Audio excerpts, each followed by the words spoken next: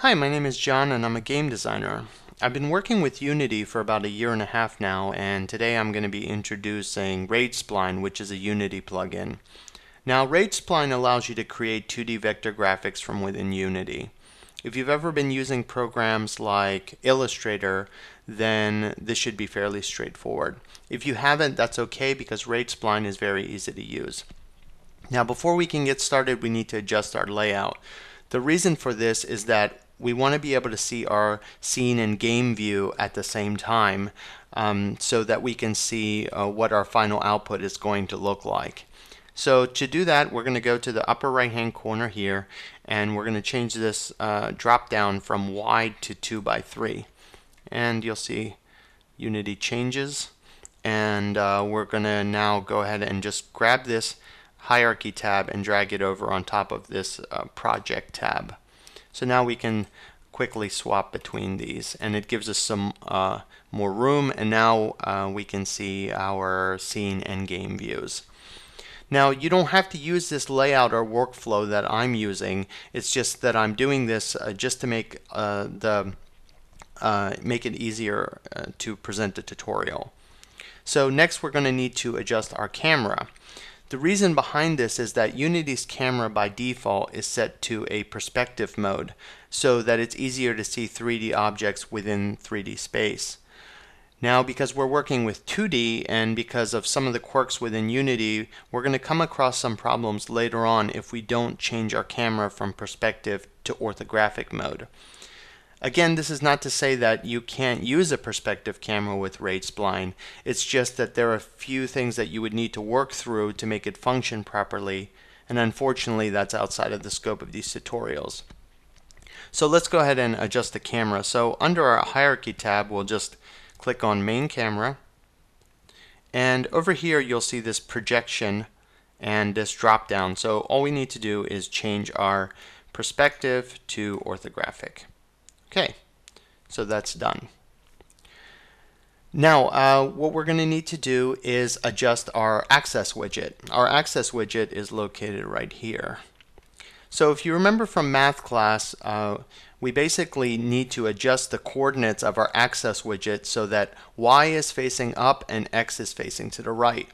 And to do this, all we need to do is click on these handles. So you can see when I click on these handles, it's rotating this camera view. So I've clicked on them, and now y is facing up and x is facing to the right. What we're also going to want to do is right click on this, and we're going to want to make sure that back has a check mark next to it and that perspective does not have a check mark next to it. Now what we're going to want to do is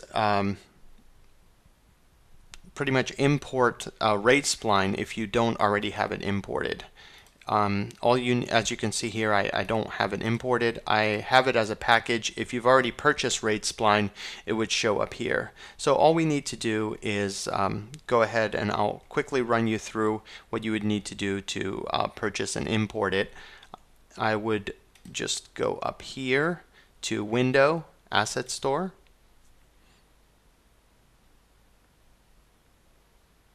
Just give it a sec to connect.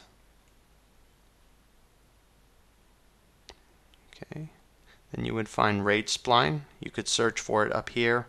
We just happen to be here already, so we'll just click on it. Now it would show if you've already have it purchased here. If not, you could just click on it here, and it will walk you through the steps of making the purchase. After you've made the purchase, it would show up in this area up here. So this second button from the right, you would just click on that, and it would show up in this list. So once it's in this list, all you'd have to do is click on Import. And when you click on Import, it will take you to this screen. Now I already have the RageSpline package, so I'm not going to go through purchasing it. All I need to do is go to Import Package, Custom Package.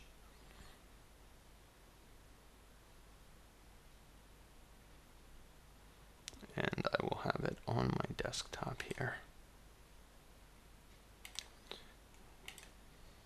Just click Open. Now, again, basically, once you click on import under that other screen that we saw at the asset store, it would take you to this screen. And you'll see all of these things. Don't be intimidated by them. It's okay. All you need to worry about is that everything is checked off. So if it isn't checked off, all you'd have to do is just click this none, and then you'd click import.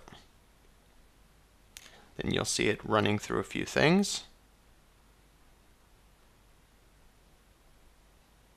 Just give it a sec.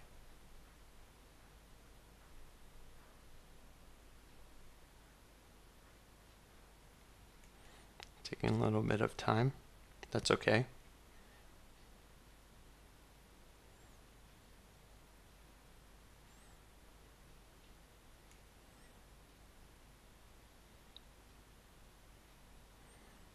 And after this is done and it's imported, it's going to show up in our projects tab over here.